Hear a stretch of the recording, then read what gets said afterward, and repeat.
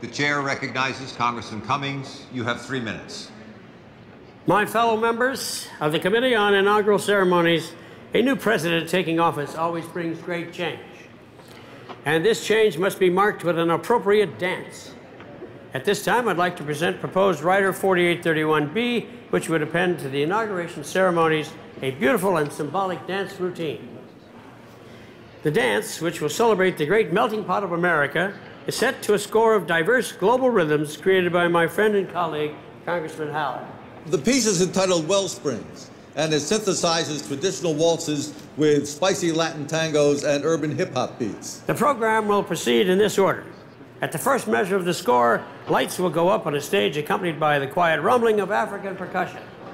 Voiceovers of past presidents taking the oath of office shall sound as a beautiful red-headed woman in a Victorian gown enters stage right and stands perfectly still until measure 7, when she leaps into the muscular arms of a black dancer wearing an eagle costume. The costume represents the eagle of Africa.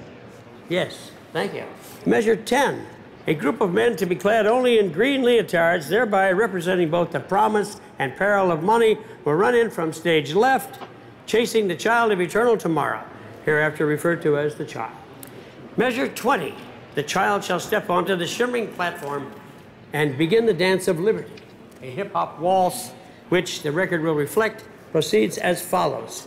Left, right, glissade, beat, beat, then she turns, beat, beat, and turn, beat, and turn. Congressman, I just don't think we have funding for these elaborate gowns. Now, look, just give me $600 for velvet and another $50 for beads, sequins, and glue, and I'll make them myself. Congressman Cummings, 30 seconds remaining. We still have to choose the subject for the inspirational poem to be read at the inauguration. Well, I'll skip ahead to the end.